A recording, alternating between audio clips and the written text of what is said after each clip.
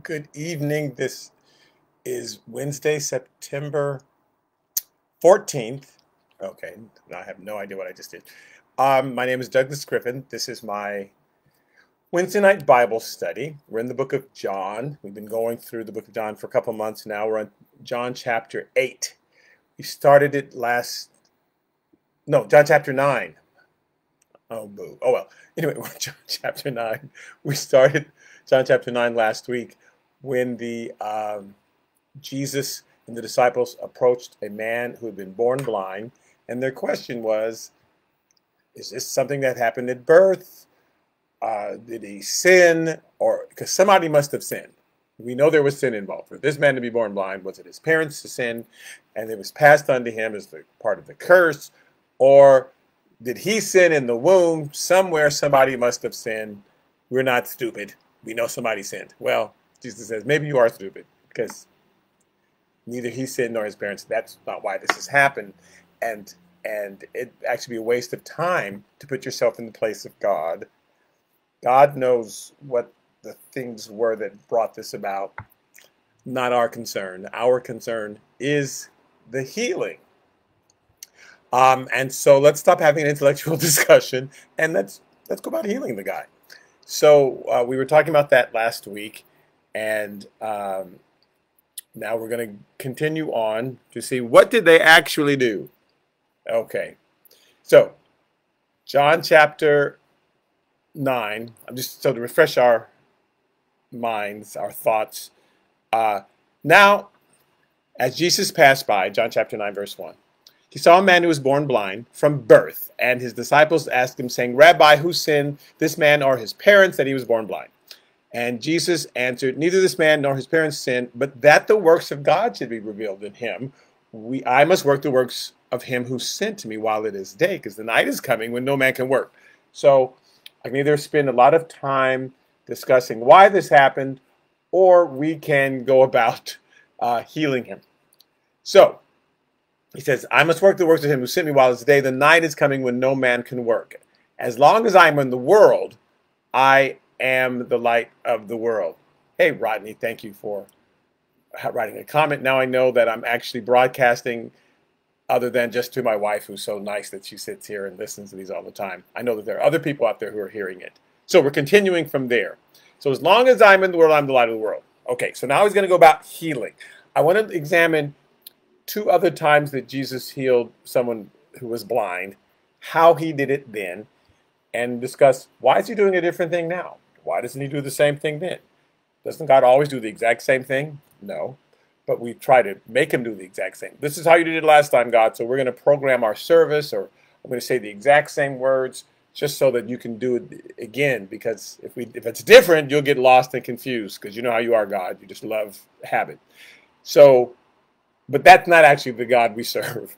The God we serve does things differently all the time. So I don't know why we try to program God into it. It's got to go exactly like this. Okay, in Matthew chapter 9, verse 27, it says, when Jesus departed from there, two blind men followed him, crying out and saying, Son of David, have mercy on us. And when he had come into the house, the blind man came to him, and Jesus said to them, so he went into the house. Now, this is interesting. Jesus needs to see, are you committed to this, or is this you just tossing this out there? Have mercy on me, and then you've been distracted and go. So he made them follow him just because they're blind, but apparently they were able to do that, into the house. So they came in the house too. It's like, okay, now I know that you're not just tossing dice to see. I wonder what's going to happen today if I say this. You are serious about this. Okay.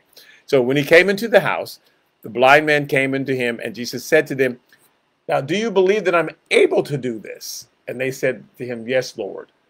Sometimes I've seen people come forward to have hands laid at them for healing, and they're crying, and they're weak because they don't think God can do it.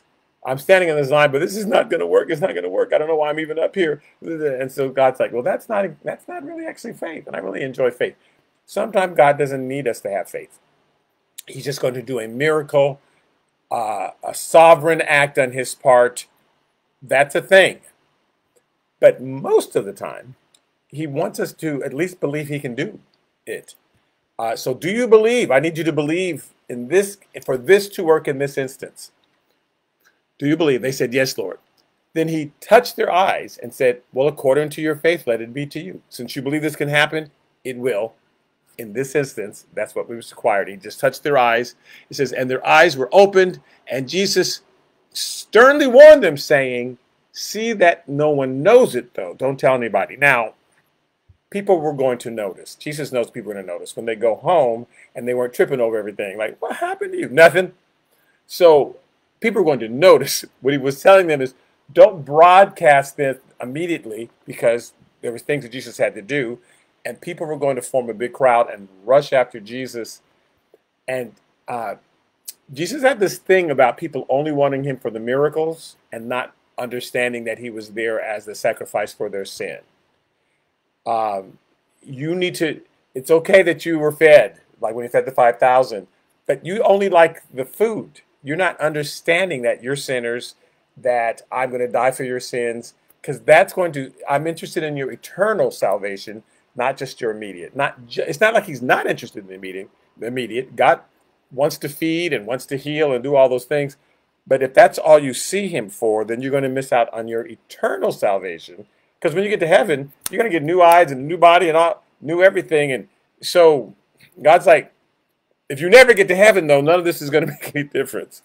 So don't tell anybody. That's going to cause a big rush, because I need to be preaching. People need to be hearing my words. It's very understanding. But it says, when they departed, they spread the news about him in all the country that he was in there. This is when he's farther up east. This is part of the reason why Jesus came down separately by himself, because there's specific people that he was called to that he wouldn't even be able to get to if there was all these big crowds around him. Okay, Matthew chapter 20. So in that instance, again, he just asked, do you believe? And then he touched their eyes, instant. Here's a different instance. Matthew chapter 20, verse 29. It says, now as they went out of Jericho, again, so they're east and north of Jerusalem. Now as they went out of Jericho, a great multitude followed him. Oh, of course they did. And behold, two blind men sitting by the road. When they heard that Jesus was passing by, because obviously people were saying, oh, it's Jesus, right? They cried out, saying, have mercy on us, O Lord, Son of David. Again, they're using the Son of David because that was part of what the Son of David was going to do. He was going to open blind eyes. So if you're the Son of David, do what the Bible said you would do. Then the multitude warned them lest they should be that they should be quiet, which is crazy. Like, shh, don't buy. You're out of order. That's not what the program. That's not what next. We have offering. Then we got 2 songs. Then we're gonna have a healing line. Don't you get out of order? Like, why should they not ask for healing? Shh, don't bother him, because they had no clue why Jesus was there. Sometimes our program is so full of so many other things. We're not clear why God is there, and we save a lot of the good stuff for the end, or we forget about it. I've got all these other things on our program. It's like, Jesus is like, what are you doing? I'm here to heal. Hello? Okay, so the multitude warned them that they should be quiet, but they cried out all the more, because it's like, forget you, saying, have mercy on us, O Lord, Son of David. So Jesus stood still and called them and said, what do you want me to do for you? Be specific. That doesn't mean you have to always be specific. Whenever you pray, you must be specific, or God doesn't. In this instant, with these people, God did not say, Jesus did not go to everybody and say, be specific. Just in them. What have mercy? Do you think I can heal your eyes? Because you may be saying, have mercy, and throw us some money or some clothes or find us some shelter. So I need you to ask for what you want. Okay? What do you want that I do for you? And they said to him, Lord, that our eyes may be open. So Jesus had compassion, touched their eyes, and immediately their eyes received sight, and they got up and followed him. All he did was touch them. But he did have to, in each case, he asked them a question, right? What do you want?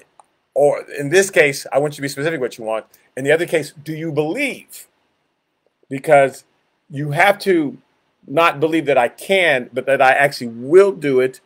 In some cases, it's not just do you believe that I am willing, but do you think that I can do it? So they're both things happening, right? Sometimes people believe, oh, God can do anything. They just don't think he is going to. Sometimes they think, God, I know God wants to do this, but this is too big for God.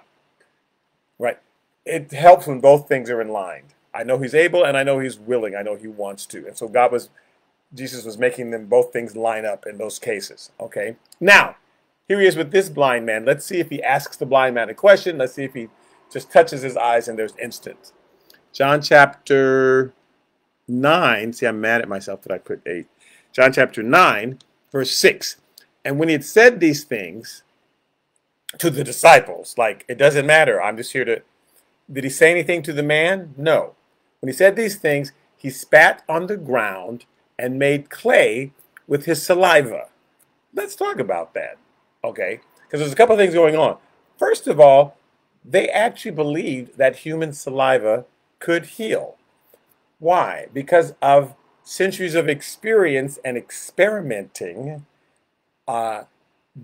Listen, there's some Pakistani doctors who did some experiments on some rabbits who had these wounds, and some of them they gave the normal cure to, some of them they did nothing to, and others they used saliva. Like every 2 hours they put saliva on these wounds. The ones that they put saliva on got healed. Their wounds healed faster.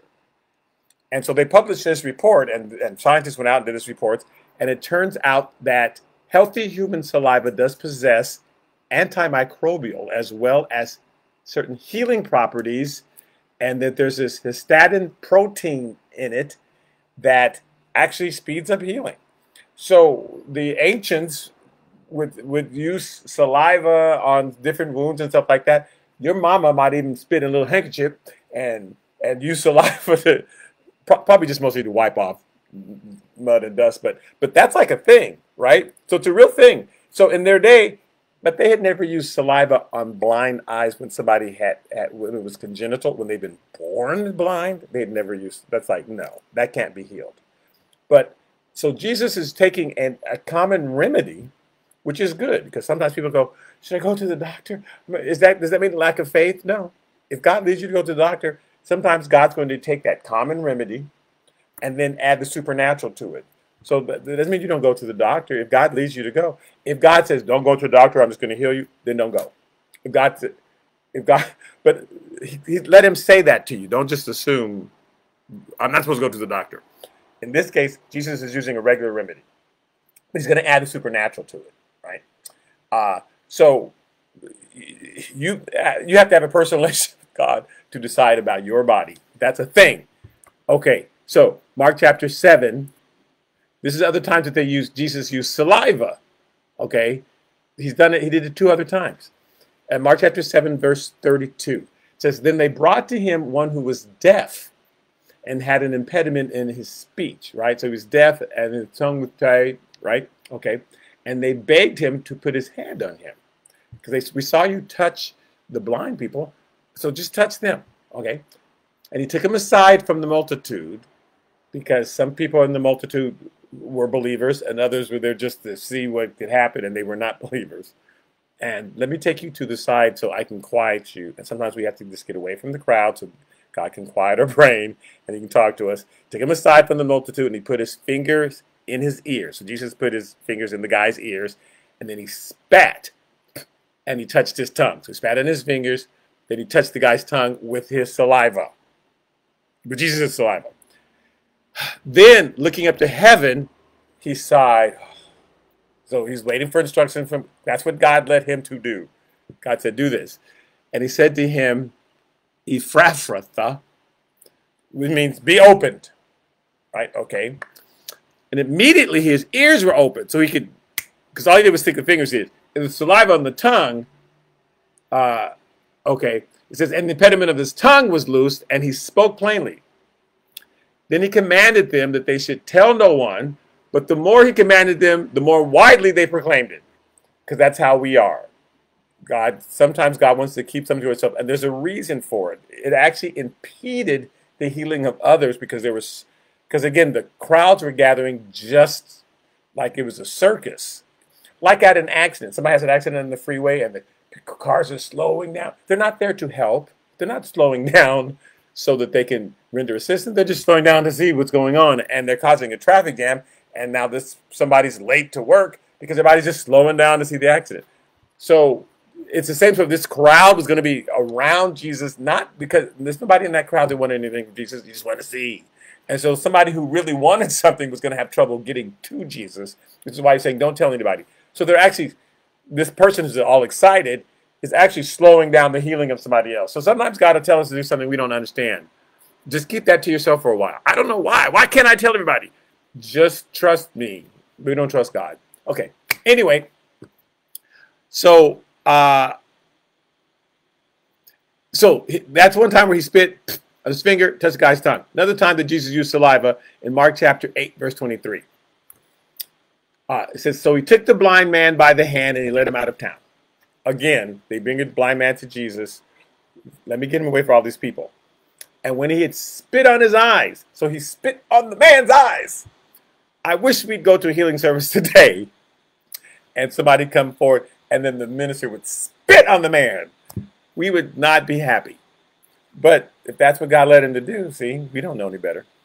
But he also may just be crazy. But Jesus wasn't crazy. So he spit on his eyes and then he put his hands on him and said, do you see anything? And he looked up and he said, I see men like trees walking. His eyes was kind of fuzzy, right? The healing was coming. So then he put his hands on his eyes again and made him look up. So sometimes God may have you lay hands on somebody twice. Who knows? So we have these rules. No, I've already laid hands on you. I can't lay hands on you again. Why? Because you just made up that rule, or did God say that? If God says only lay hands on them once, fine. But don't just make up a rule. Okay. Made him look up, and he was restored and saw everyone clearly. Then he sent him away to his house, saying, neither go into the town nor tell anyone in the town. Again, this is like consistent with Jesus. There are people who are trying to get to me, and you keep telling everybody, the whole town. And so now there's this crowd around me, like people watching an accident, and then there's somebody who's trying to get to me who are going to have a hard time. Okay. So that's twice before this that he has spit on his finger, touched a man's tongue. And one time he just spit directly in the eyes. This time he spits in the dust and makes clay. Okay. So John chapter 8. Again, 9. Let me change that again. I'll be so confused later when I'm reading this. And he anointed the eyes of the blind man with the clay. So he spits and he makes in the ground and he makes this clay and he anoints the guy's eyes. Right. But first he spits on the ground. Doesn't spit on his finger. Doesn't spit in the guy's eyes.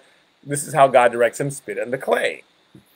Spit on the dust and he makes a clay. Now, what's another thing that's going on besides, like, here's a common remedy that you're used to that I'm going to add to supernatural because this common remedy that you're used to has never been used in this way. You guys believe in saliva healing wounds, but has it ever healed the blind man's eyes? So let me just take you one step to the next level. Why is he making dust from the clay of the earth? Where have we heard that before? Genesis chapter 2, verse 5. It says, before any plant of the field was on the earth, and before any herb of the field had grown. So he's created the garden, and God is narrating. This is before there's plants and trees and everywhere. It says, for the Lord God had not caused it to rain on the earth, but and so there was no man to till the ground. Right? Why?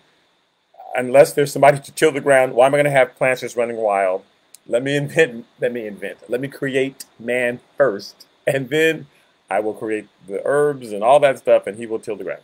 So it says a mist went up from the earth. So a little light mist went up from the earth, and it watered the whole face of the ground. So it's creating mud, right? There's just dirt everywhere. There's no greenery everywhere, just dirt. And the mist is coming up from the earth, and it's watering the ground, creating this mud. And the Lord God formed man of the dust of the ground, that mud, and breathed into his nostrils the breath of life, and man became a living soul. So he's creating man, he shapes him out of this dust and creates him and forms him, and then breathes and man becomes a living soul. So Jesus is going to do the same thing. Jesus is saying, I want you,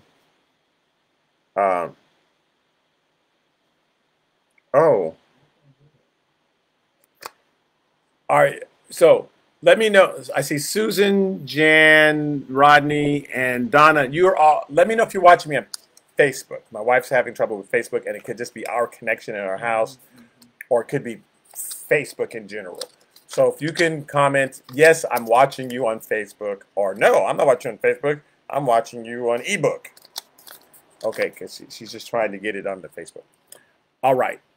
So he's saying, I want you to think of the.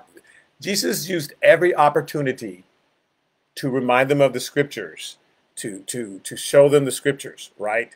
Because if they don't think he's the Messiah, they are going to perish in their sins and die and go to hell. So I'm going to take everything I can to remind them of the scriptures. So let me do this creative miracle. This man was born blind. We're going to create new eyes. So remember when God created man out of the dust? I'm going to do that and do this miracle and with his eyes. So what will that remind you of? That I'm God reaching out to man, and see, won't you think that I'm God? Yeah. Okay. Here's the other interesting thing, though, that's going to come into play here, because when he tells him to go wash in the pool of Siloam, that's interesting why he picked that particular pool. So he's put mud on the guy's eyes. He's about to tell him to go wash off. I just want to finish reading here in Genesis. So Genesis chapter 2, verse 10 says, now a river went out of Eden to water the garden, right? Now the garden is actually starting to grow and trees are starting to grow. And something about the tree, we'll come back to that. And from there, it parted and became four riverheads. So there's a river starts in Eden, and then it goes in four directions, north, south, east, and west. It describes where three of them goes, and then the fourth one, which goes toward the east. The name of the first is Pishon, is the one which skirts the whole land of Havilah, where there was gold, and the gold of that land is good. Then there's Bethlehem, which is the onyx stones are there, and the name of the second river is Gihon. It is one which goes around the whole land of Cush, which goes south, right, toward Egypt and Africa. The name of the third river is Hiddekel, and it is one which goes toward the east of Assyria. And the fourth river is the Euphrates. Okay, now the Euphrates river is the one that separates Assyria from Israel. And whenever an enemy was going to come, the Bible always said, they'll come from the Euphrates. They'll come from the Euphrates. Okay, I'm looking to see. I'm on Facebook, Rodney says. Richard Gaines, I am using Facebook. So let's just start connecting. Okay. So it is the one which goes toward the east. So Euphrates it's always saying the enemy will come from the east. They will cross the Euphrates. In fact, in Revelation chapter 16, verse 12, it says, then the sixth angel poured out his bowl on the great river Euphrates. So there's seven angels. They're each pouring out their bowls, right, of judgment. The sixth river poured out his bowl on the river Euphrates, and its water was dried up so that the way of the kings from the east might be prepared. So the enemies is going to come, the villains are going to come, and they're going to cross the Euphrates. So there's the Euphrates River, that's the bad one. Then there's the good one, the river of life. We're going to talk about that in a second. Okay, so he's creating from the dust, and he's putting it on their eyes so that they'll think, oh, that reminds me of God creating man. And he says to him, go wash in the pool of Siloam, which is translated sent. Why does it mean sent? Okay, because a spring was rare in Jerusalem at that time, right? Jerusalem's kind of in the desert. There was a spring that came out from between Mount Moriah and Mount Zion. The temple is built on Mount Zion, and right behind the temple, east of the temple, is Mount Moriah. So the temple is built on Mount Zion. East of that is Mount Moriah, where Jesus is crucified. And there's a spring of water that comes in between them, and then comes into Jerusalem. And that spring comes to a little pool, and they call that the pool of Siloam, which means sent, which is really, the word used to be Shiloh, which is Shiloh means the sent one, meaning it's sent from God. And that was their idea, that like, this is sent from the mountain of God, and this water is sent to us. So go and wash in the pool where God has sent the healing water. Because I want them to think about a couple things. Uh, what I just told you a few months ago, when in John chapter 7, verse 37, when it says, on the last day, the great day of the feast, Jesus stood and cried out, saying, if anyone thirsts, let him come to me. That's because they had just been going to the pool of Siloam for this week-long festival that was taking place, the Feast of Tabernacles, and they would dip in the pool of Siloam, and they would come back to the temple, and they would pour water out. They pour water out every day, and then on the last day, Jesus said, if you thirst, that's me, the pool of Siloam, that's me, that water, that's me. Come to me and thirst, because then out of your belly will flow rivers of living water. I'm the water of life. This is everything the Bible is pointing to me. These aren't just interesting things God's had you to do. God is constantly painting pictures so you'll understand this Messiah, recognize him when he comes. So I want you to go to that pool of Siloam that I was just talking about earlier, and go there and wash and receive life. Okay. So in Isaiah chapter 8, this is what he's hoping the his real mission is I've got to reach some of these Pharisees. I have 6 months to reach the Pharisees, and 2 months have already gone by. So he has this plan to reach the Pharisees. Now, he's really good. Isaiah chapter 8, verse 3. Israel is about to get judged because the northern Israel, they're making plans with the king of Assyria, and God doesn't want them to do that. I'll protect you. Do not come in league with the king of Assyria, because now you're saying with the king of Assyria is your protection instead of me. Don't make league with any of these other nations. Judah hasn't done it yet, but North Israel, they're making that, yes, Assyria is our guy. Now, of course, Assyria joins with them and then eventually takes them over and takes them off into captivity, and like, boy, we were stupid. So the Lord says in Isaiah chapter 8, it says, the Lord spoke to me again, saying, inasmuch as these people refuse the waters of Shiloah, which is Siloam, right? Shiloah and Siloam, it's the same word. It just kind of got changed a little bit. You refuse the waters of Shiloah that flow softly and rejoice. So I've got water flowing into Jerusalem that you're refusing. That's me. That's what I've sent you. Instead, it says you rejoice in Rezin and Remaliah's son.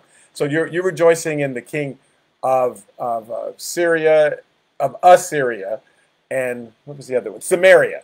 Those are the two kings. You're rejoicing in them. You're trusting in them instead of trusting in me. So he says, now therefore, behold, the Lord brings up over them the waters of the river Euphrates, is what he's talking about, strong and mighty.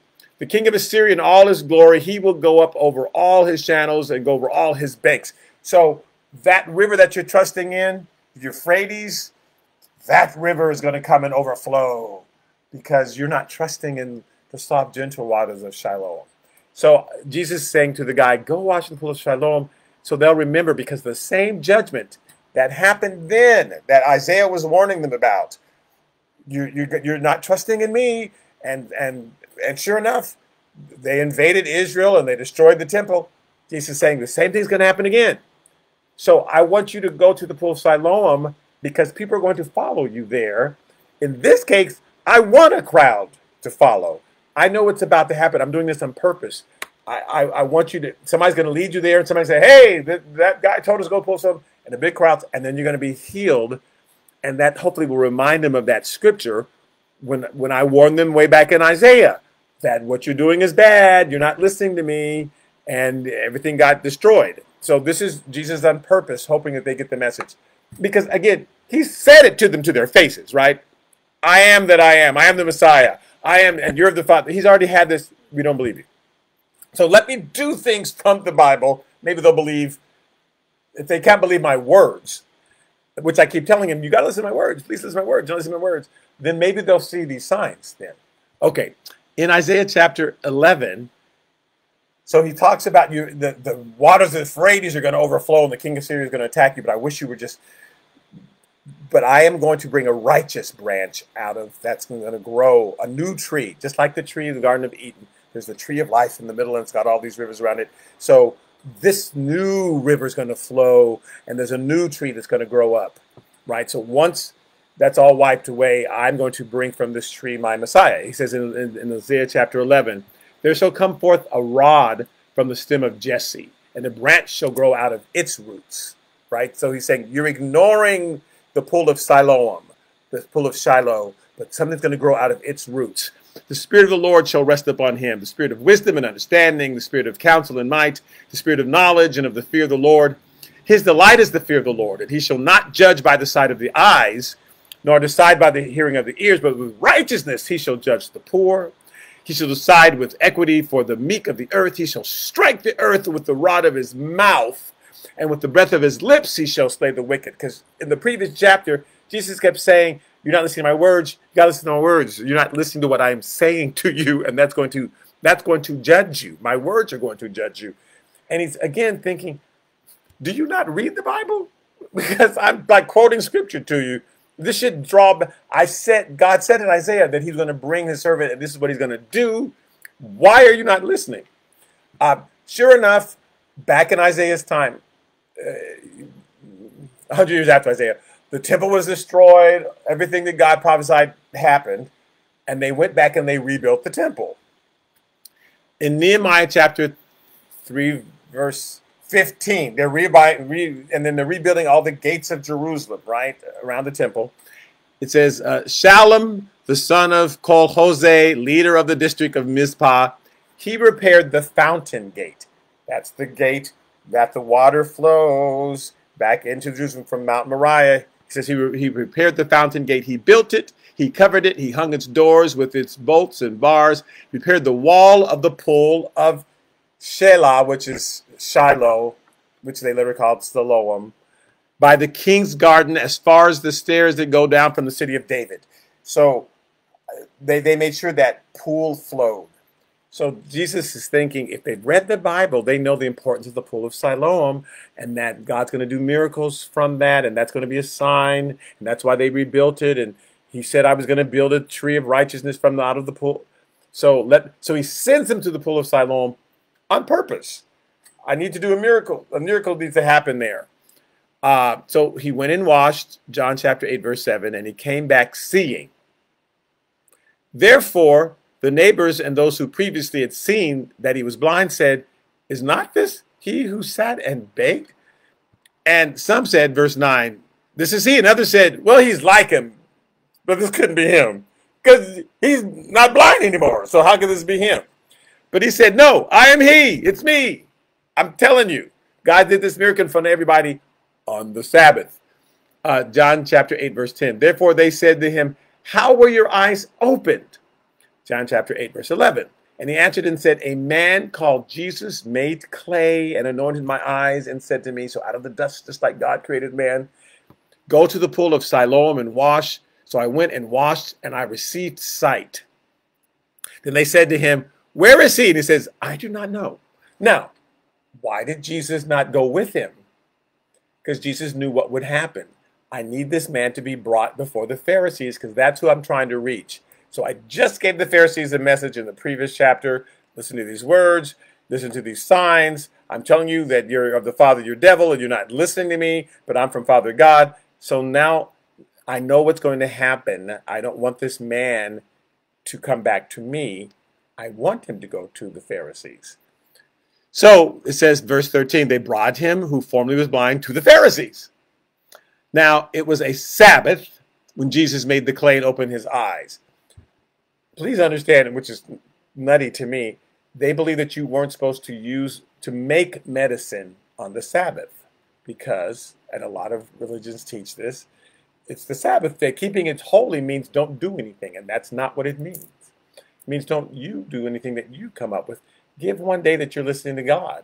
God may have you do something. That's why Jesus says, you're going to pull your horse out of the ditch on the Sabbath. You're not going to let it just sit there all day. Why can't I heal somebody on the Sabbath? If you would pull your horse out of the ditch on the Sabbath, can I not rescue this person from the ditch that they're in on the Sabbath? And so we're supposed to be doing God's work, he said. Now, we have entered into a Sabbath where every day we're supposed to be doing God's work. But they didn't have the Spirit of God in them to tell them what to do like we do. So God says, take a day and listen, and I'll tell you what to do. We get to listen every day. But Jesus, because Jesus is now the Sabbath. Now, anyway, enough of that. So on the Sabbath, he did it on purpose, where they didn't believe you're supposed to make medicine because that's work. So he made medicine on the Sabbath. And of course, they made that up. There's nothing in the Bible that says don't make medicine. It just says keep it holy, keep it belonging to God. The seventh day is the Lord, so do whatever he tells you to do. Okay, so it says they brought him, who was formerly blind, to the Pharisees, and that was the Sabbath when Jesus made the clay and opened his eyes. Then the Pharisees also asked them again, how had he received his sight? And he said to them, he put clay on my eyes, and I washed, and I see. So it was that simple. He took the dust of the earth, he put it in the eyes. I washed in it. And I'm pointing this out because Jesus could have done it other ways. He's doing this on purpose because he knows this man is going to be brought to the Pharisees. The other guys, other blind, they were not brought to the Pharisees. I'm trying to get a sign to them. They're the last people. All through Samaria, they are following me around. All up in Galilee, all of my disciples are from Galilee. So again, just reminding you, Israel divided into thirds, right? Northern, central, southern, just like California. Northern, central, southern. All the north, they're totally believing. They're all from Galilee. That's what the disciples are. All Samaria, revival happened in Samaria because of the woman at the well. Down in Jerusalem, they are not feeling it. So this is like, I really got to focus, especially on these Pharisees, finding ways to reach them. So this man's going to be sent. He's going to be brought from the Pharisees. They're going to ask him, how is it that you see? He says, he put clay and I watch and I see. Now, Isaiah, so they're supposed to be thinking about, because the pool of Siloam is only mentioned like a couple times in Scripture, period. So when he sent you, because it's called sent. Siloam means sent from God. He sent you to the pool of Siloam? Yes. There's only one other scripture where that is. That should make them think about Isaiah. In Isaiah, chapter 35, verse 4, it says, say to those who are fearful-hearted, be strong and do not fear. Behold, your God will come with vengeance. With the recompense of God, he will come and save you. Two things are going to happen. And remember the first day Jesus went to the temple and he opened up the book. The first time he was in Jerusalem and says, I've come to anoint the eyes of the, I've come to do all these miracles and also the day of vengeance. Except he didn't read the day of vengeance part. He stopped right before that sentence and said, the Spirit of the Lord God is on me because he's anointed me. But they know that the next thing is to bring the day of vengeance. And we don't understand that Jesus came, he was doing both at the same time. I'm coming to bring healing to all those who will listen and consequences and judgment to those who won't. Because this is the turning point. I am the turning point. I'm here, and this is what's going to be a judgment day. I'm the turning point. If you believe in me, you go left. If you don't, you go right. Whatever, you know. And so he's saying to the Pharisees, I am the turning point. If you believe, you'll be saved. If not, you will be judged. And even in the scripture, behold, your God will come with vengeance, with recompense of God, but he will come and save you who believe. Then the eyes of the blind shall be opened and the ears of the deaf shall be unstopped. So I sent this man to a Siloam place that's called sent, that we believe was sent from God, and opened his eyes so that you go, wow, his eyes were open. The blind man's eyes were open. I wonder if this is a sign. What if this means something? Isaiah chapter 42, verse 5. I, the Lord, have called you in righteousness and will hold your hand. This is God talking to his servant, Jesus. I will keep you and give you as a covenant to the people. You're the new covenant I'm giving to the people. As a light to the nations, to the Gentiles. To open blind eyes. To bring out prisoners from the prison. Those who sit in darkness from the prison house. So that's what you will open blind eyes. And those who've been in darkness, you'll bring them right out into the light. That's why Jesus says, I am the light. I've got to work while it's day because the darkness is coming when nobody can work. I am the Lord. That is my name. My glory I will not give to another. And Jesus is going to argue this later. When have you ever seen blinded eyes open? This is not, because they're going to say, that's the devil. And God's going to say, no, I open blind eyes. I won't allow anybody else to open blind eyes, but other than somebody who's sent by me. So the devil can't imitate God in the way we give God the devil credit. We just, bless his holy name. The devil's working. The devil show is busy. And we'll just talk about the devil so much. And God's like, you giving the devil too much credit. So at this point, they're about to give the devil credit for what God did, even though he says, again, it's like, don't you read the scriptures? But then I say that all the time to a lot of people. Do you not read the Bible? Okay, so he says, I am the Lord, that is my name, and my glory I will not give to another, nor my praise to carved images. Behold, the former things have come to pass, and new things I'm declaring. Before they spring forth, I tell you of them. So God is saying, the reason why I'm telling you these things in advance so that when they happen, you'll go, oh, this must be God, because this is exactly what he's spoken of. So I'm telling you, before they happen, I tell them so that you'll recognize them. So Jesus is now coming saying, I'm the fulfillment of everything Isaiah was talking about, everything that Jeremiah was talking about, everything Ezekiel was talking about, all the Old Testament prophets, Micah. I don't know why I'm like going to name every single one. You know who I'm talking about. All the Old Testament prophets, Jesus says, I am the fulfillment. It's happening now in your ears, in your hearing. Please believe it. I know that this man's going to come before you, and you're going to see a blind man whose eyes are open. Those other blind men, I didn't let you see. I mean, not that he stopped it, but those happened up north. Those happened in the central area, and those towns saw it. But this one I'm doing on purpose on the Sabbath, just because that's going to bug you. He's going to be brought before you, and you're going to have the opportunity to say, wow, I believe. And this is just a metaphor for all of those who will come before God. They will have enough proof. We don't have to worry about it. They will have enough proof, and God will judge them on how they responded to it. They either will want to believe or not want to believe. See a blinded man's eyes open and say, well, that's the devil. You don't want to believe. You're Pharaoh versus Moses. I don't care. You can bring all these plagues. I don't want to believe. And those people who insist on going to hell, will go to hell. No one will go to hell by mistake. No one will go, oh, I didn't know. All right, God's not that kind of way. Well, you never said the word Jesus, so you're going to hell. That God's not trying to trap people or trick them into hell. Only people who are going to hell will be like the Pharisees, who will know the truth and reject it. You have to reject the truth. So there's a lot of things we're worried about with, what about the man on the island and God's not trying to send that person to hell. People will go to hell because they are insisting on it. And that's what the Pharisees did. I brought a blind man before you on the Sabbath, sent him to the place called Sent, with the waters coming from Shiloh, and still, pool of Siloam, and Shiloh, and still you just refused. And so his words will get pretty heated as we go through chapter 9, 10, 11, 12, and you'll see why. That he's really trying to reach them. Some will be reached, and some will deserve the fate that's coming. Okay, so I'm going to stop there. Thank you again for listening in and letting me know that you were hearing. Hopefully you're still hearing. And I will, on Sunday, we'll be preaching from the book. I'll be teaching from the book of Exodus.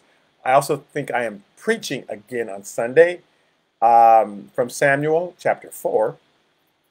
Next Wednesday and the next, I may be on the air a little earlier, so don't let that freak you out.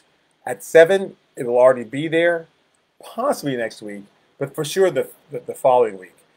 It'll already be there for you to see. So at 7, you can, or if you want to do it at 5 or whatever time, it's going to be there. But I'll be speaking earlier in the day. I'm not exactly sure what time, but for the next two Wednesdays, I may have to be speaking earlier. So I'm just preparing you. So you may not get a notification, or you may get a notification at at 3 o'clock or something. But don't worry, if 7 o'clock is your time, just tune in at 7, and feel free to comment, because I will see your comments later that evening. Okay, thank you so much for tuning in, and I hope you receive something from the lesson. And I will, if I can figure out how to get my screen up, I'll be signing off. Okay, thanks. Bye-bye.